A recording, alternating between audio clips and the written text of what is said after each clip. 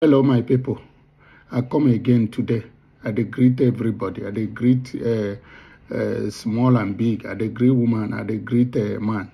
Today I go use pidgin English. Make I talk about a request. Some of our followers, some of our members in this our group, in this our page, tell me say make I talk about them because everybody they talk about them. So I go use a pidgin English talk about the young man, Mohbad, the young talented musician who died recently. When you look at this picture now, and with him papa, they there, this young man, now God bless him with a lot of blessing, very talented, And why I want to talk this, because there's a lot of controversy surrounding his death. Everybody don't talk so much. I never know him before, but because of waiting they go on now in Facebook, in social media, that's why I have to listen to his music, hear story about him. It's a pitiful story. But one thing I want to talk about it is concerning the father side, because I'm a father, because this is one of the things I talk for. This my page all the time, parenting, taking care of our children, being father for our children, raise father, not just to born our children and leave it. So I need to talk about it because it's pitiful. We know somebody like him, children like him, they die every day. People are dying every day. But when you look at his own story, it concerns us. No matter who you are in life, whether you are poor, rich, or whether you are professional, whether you are not, his life touch everybody. His life history touch everybody. Even if you listen to his music, we don't they talk and say, they good, they good, things they happen, make una come, I need help, in different ways. Nobody show any concern. But it's not waiting I want to talk today. Waiting I want to talk today now about the father. The father, first of all, is not worthy to be a father. I have a reason, Like I always say, you can go and check some of my old videos. It's not only just to pregnant a woman and go away. You have to be father. As a father, you have to lose some of your ego. You have to lose some of the things where they do before you become father, and face your children. You know what I mean? You have to guide them because this world is full of wicked people that is laughing, smiling with you. None of them, almost all of them, don't like you, and there is a lot of bad people outside there, concerning anybody. Let me tell you that you are crying today or that you are going through whatever that you are going through, concern everybody. And this is what we need to know. Talk of our children that doesn't know their left or right. The man made a lot of mistakes, but what I want to generalize it, because whatever happened to the life of this young man, the father contributed. Where were you when he was crying? The stepmother no do anything. His own mother, all these people, they die alive. They no care. What they care is money. Which kind of people are these? Do you people actually think one day what you have? The kind of talent, the kind of blessed that young man was, Many parents, they pray, make their children get half of that. Look at the mother of Burna Boy, for example, and look at other people. We know they take their children play, and the world hate your children. If you don't know, the world hate you. Nobody cares for anybody. Come be say the person again, a musician. Come be say the person na popular person, na celebrity. That is double hate on top of the one where they hate them before.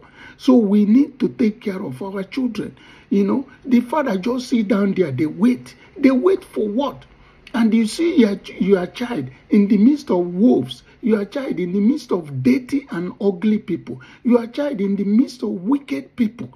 Are you blind? Are you not seeing? You just stay there like a weakling, stay there like say be human being, and they take your life. They take the life of your children, the life of your boy. They play. You know, you still there, they do waiting. What makes you a man? What makes you a man? You know, I'm not just happy about this man because he don't do anything. Okay, the young man was sick. They called you. They say, you no react like a man because you never depended on taking care of him. You never talk of him. It's only about what he will give you. It's a very shameful thing. You are not worthy to, I don't know. You let us down as men. You let us down as parents. You know, go out there and see how people are trying by all means, mostly men, to protect their children. So that is why I say I should talk about what we are going to learn from this incident. I'm not interested in talking about because his life is full of controversies. You know, I hope police will find the people that are involved in his death and let his soul, let his precious soul rest in peace. You know, it's a pity that we lose a young, talented, wonderful man, you know, because his father contributed to it one way or the other for just keeping silence without helping this man, this young man when he needed help. You've done you've done wrong so much, you know. So that is what I'm trying to explain here is the lessons. Now that this thing happened, I'm just talking to the men all over Africa, the men all over Nigeria, the men all over in Igbo land. Don't leave your male child mostly or your children, even male or female, to the hands of wolves. After all, our African culture, in African tradition, the children belongs to men. So what are you doing? I don't know what the man was thinking, that God will come from heaven to help his son, you know. And it's not that the man is sick. It's not that he just messed up. He messed the whole thing up. Anyway, my video is that we have to learn. It's part of what I've been saying in my videos. If you understand Igbo, you should go to my other videos and listen. I talk about family. I talk about the circumstances. I talk about protecting our children, being there for our children, not only being father theoretically, being father in practice. So what we have to learn in this is not to cry when our children die. What did you do to prevent him? Because I talk about red flags, because I talk about signs. There must be signs. You know, if you are close to your children, if you become friend to your child, to your children, you must see the red flags. And that red flags or those signs is for you to prevent it. Prevent what is coming to your children, because nobody like your children. The world hates your children if you don't know. So the only thing that you have to do is to do as a father. Try what you can do to prevent them. Try what you can do to protect them from the wolves, from the wicked people. That is what we have to learn, or one of the things that we have to learn in this. That is what I want to talk in this video. It's still the same, your uncle, your friend, and one of you, Kenechuk.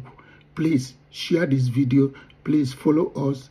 Please do whatever you can to share this video and let others hear what this message is. I thank you, people. We see you in the next video.